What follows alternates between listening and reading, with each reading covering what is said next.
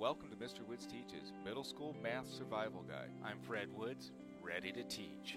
Hi friends, this is Mr. Woods Teaches, and today I'm continuing my math series for 8th grade end of year mathematics, and this is video 4 of 5. Let's take a look here. Number 16. Which set of ordered pairs represent a function? We have these sets of ordered pairs, and we need to know what is an ordered pair and what is a function. Well, an ordered pair here, I'm going to circle this one here, and that's an xy. And sometimes you might hear me call it a coordinate pair because it shows me that these are the coordinates for a point on a graph. Another way to look at this is also as a function. So if I have y is equal to 3x plus 1, okay, and I have this table here. I'm just going to put it like this. I have x and y. So for every x, there's a y. So I can put in here, I can say 0, and y is equal to 1. If I put in 1 for x, y is equal to 4. And I put in another x value here, let's say 3. And that's going to be 9, that's going to be 10. Notice how I get a unique result for each value of x. So therefore, I can only have one value of x equal one value of y. Over here, if I look at here, I have a value of x, and there's a y. Value of x, and there's a y. Now, I can have the same values of y, however, I cannot have the same values of x here. And I'm going to show you something here real quick, and the reason for that. A function cannot have x repeating in any ordered pair of a set. However, y can repeat. And that's just one of these rules here that we have here. And I just wanted to bring that out there. So that might make this easier. So let's go back to our problem here. So I know that this isn't true. I have a 3, 3, 3. I cannot repeat x's in that set. I cannot repeat x's in that set. However, I have a unique x there, and there, and there. Now the y's are the same. See how those are all the same, but the x's are different. Therefore, this is my answer. This is the correct answer here, and that's all because of this right here. 17. A parallelogram with vertices 0, 3, 2, 0, 4, 2, and 2, 5 is reflected over the y-axis. Which vertex of the parallelogram will have the same x-coordinate before and after the reflection? So let's take a look at what do we need. It says here, so it tells us it's a parallelogram, and it has these vertices here, so that's relevant. It's reflected over the y-axis, and then it asks for which vertex of the parallelogram has the same x-coordinate before and after the reflection. So that's all pertinent information. One of the things that you need to do many times, you have to draw a coordinate grid. Here I already have it done. So this is my x-axis, and this is my y-axis, just to get that done and over with. Also, we need to understand how to plot these coordinates. So I have 0, 3, so that's an x and y. So x is 0, y is 1, 2, 3. There we go. And then I have 2, 0, so x is 2 and y is 0. And then I have 4, 2. There's 4 and then 1, 2 here. And then 2, 5. So there's 2 and then 1, 2, 3, 4, and 5. So I have this parallelogram. I'm going to roughly draw it out like this here.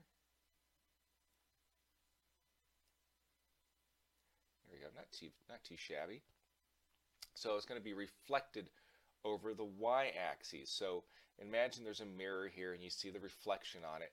Now, so it's going to be 1, 2, 1, 2. So I'm going to have it just to give you a general idea like this, and then 1, 2, and 5. So negative 2 and 1, 2, 3, 4, 5. It's right here.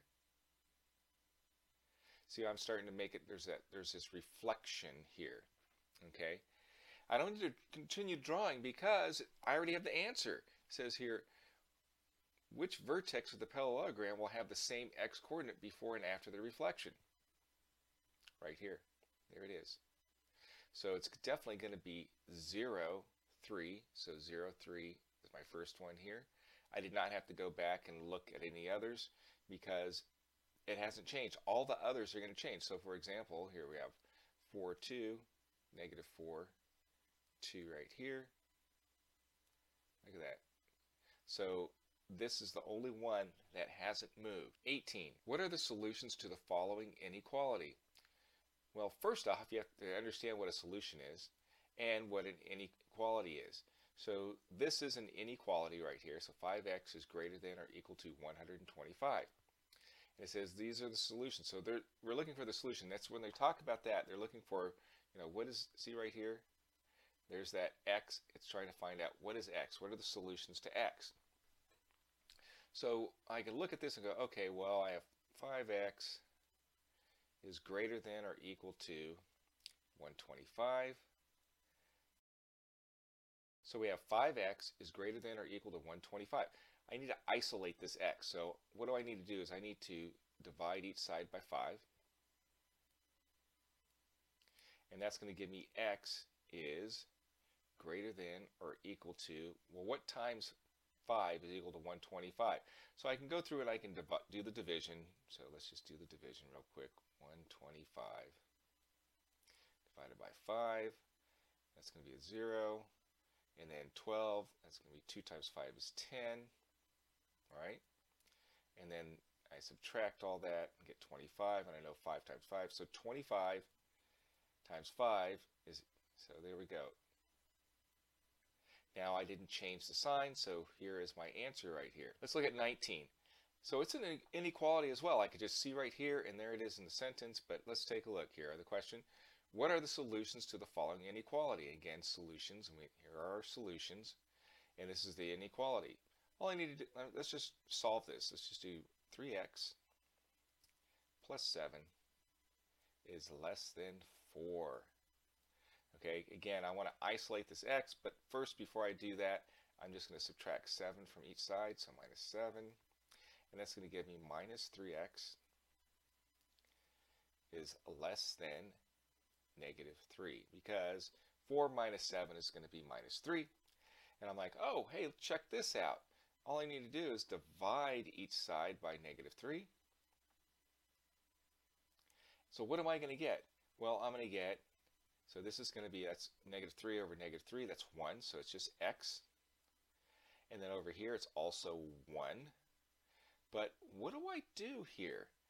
There's this rule where it says that if I divide by a negative number, I have to flip the sign or switch the sign. So now I know that it's x is greater than 1.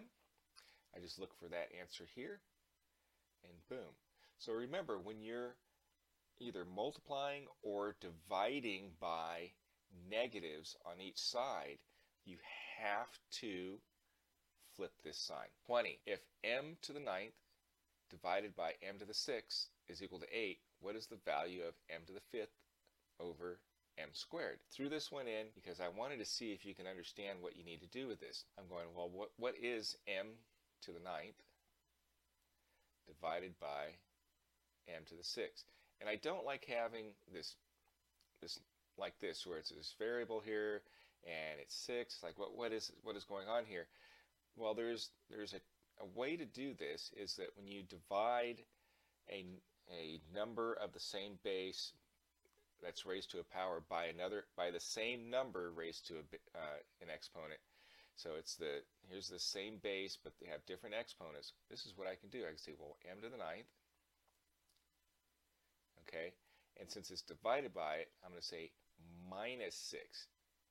Why is that? Because I can say that this is m to the 9th, right, times m to the minus 6. Okay, that's the same thing, and that's going to give me m to the 9th. Now we're supposed to add these, but since this is a negative, I say 9 minus 6 is equal to m cubed, right? So I know that. Now I could solve this and go, oh, well, that's going to be, if it's equal to 8, then m is equal to 2.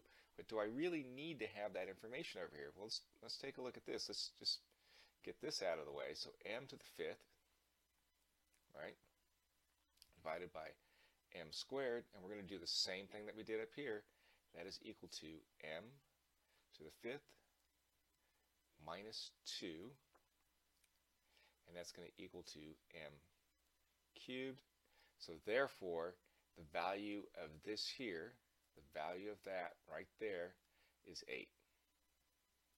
That's it for today. Thank you for watching Mr. Woods Teaches, and please remember to like, share, and subscribe. Also, watch me correct my mistakes on TikTok at Mr. Woods Teaches.